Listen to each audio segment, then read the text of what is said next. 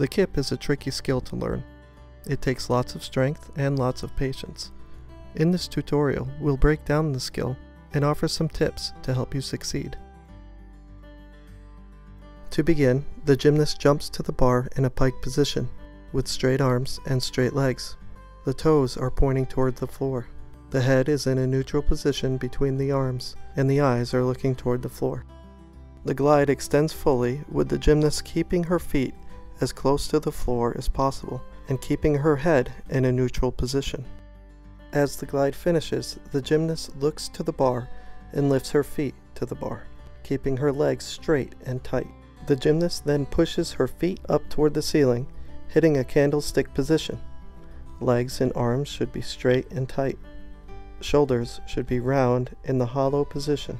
This movement, which is similar to pulling on a pair of pants, and the candlestick position, create a more equal weight distribution around the bar and allow the gymnast to more easily rotate up on top of the bar. As the gymnast rotates up, she keeps her arms straight with the bar against her body just below her hips. She looks for her toes over the bar, creating a slight pike. This puts her in the ideal position to cast out of the kip.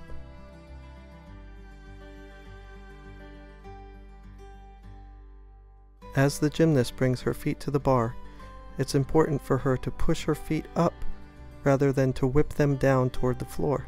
Letting her feet drop or whipping her feet toward the ground, the gymnast is moving energy away from the bar rather than toward it. Similarly, it's important that the gymnast not arch during the skill, as doing so will move energy away from the bar and not around the bar.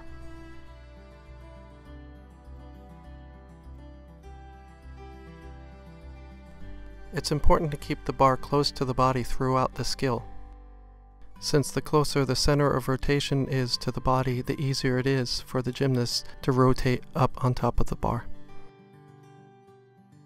Thank you for watching this tutorial. We hope it's helped you out, and we look forward to seeing you again soon.